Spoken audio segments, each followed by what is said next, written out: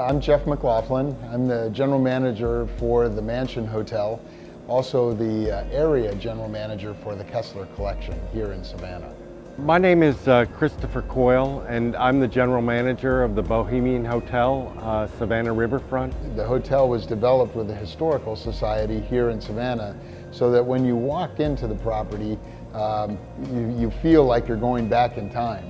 The embodiment of the hotel is tied in with 1733 and the founding of Savannah. So the concept is that our guests are arriving on an English trade ship, which may have been docking here right on the Savannah River. Not only the newness, but the uniqueness and the detail of the property is going to enhance not only our neighbors, our neighboring hotels, but the city as well. You know, we have 11 hotels and all of them are individual in as far as their design, but they all revolve around music and art.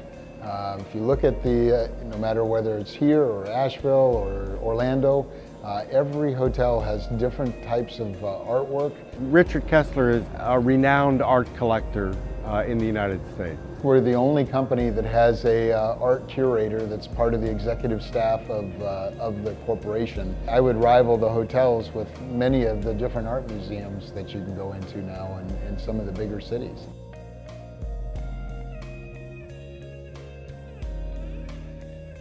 When you come into Savannah, it's really what the South is all about. Just so comfortable to walk around the town and cover the entire city of Savannah on a walking tour.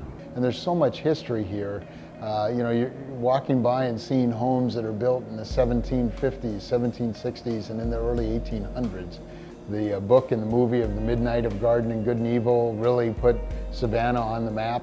And then you have, of course, Paula Deen was very instrumental with her cooking shows. So you can come up here, you can have great food. We have a number of restaurants that are here. All of the restaurants and all the dining experiences that are here in Savannah just create a very, very unique city and a welcoming city. Even some of the cemeteries, and of course, if you talk to people, they'll say that Savannah is one of the cities with the most ghosts of any city in the United States. So you come in and get an opportunity to go on a ghost tour and see how that goes too.